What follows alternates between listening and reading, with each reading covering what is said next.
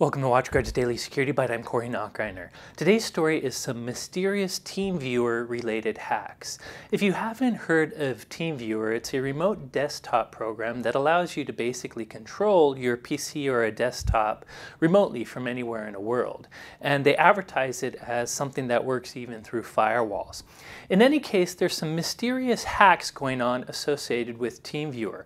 On Reddit, a number of users are reporting that attackers are using TeamViewer to take control of their computer.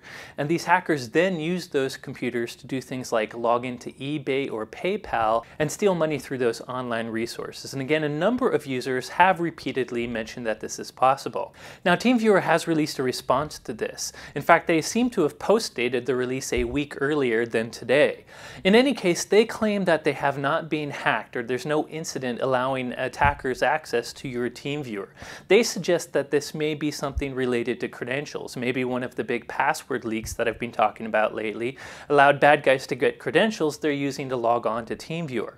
That said, some of the Reddit users disagree with this. Some of the users claim that they're using unique TeamViewer passwords, and some even claim they have two-factor authentication enabled, and yet people are still getting access to their TeamViewer desktop.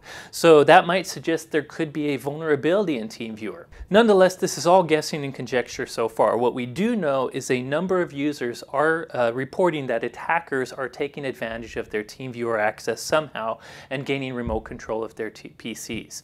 Now, one other interesting fact, just recently TeamViewer suffered a network outage for about 3 hours. I think it started today at 7 o'clock PST time.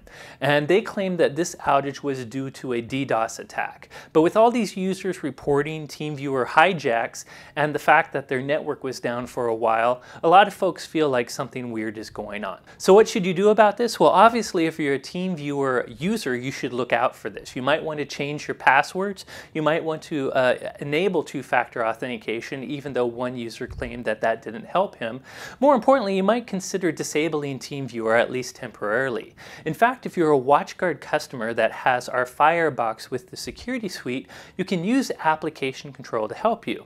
You might not officially support TeamViewer in your organization, but maybe some folks are using it without you knowing about it, something known as shadow IT. With application control, you can actually detect TeamViewer, and you have the option to block it or throttle it or just monitor when folks are using it. In any case, it might be a good temporary mitigation to totally block TeamViewer from entering your network until we figure out what this particular attack is. In any case, a very interesting story. If we learn of any updates that show how these attackers gained access to hijack all these TeamViewer users, we'll be sure to update you. That's it for today's story. Thank you for watching.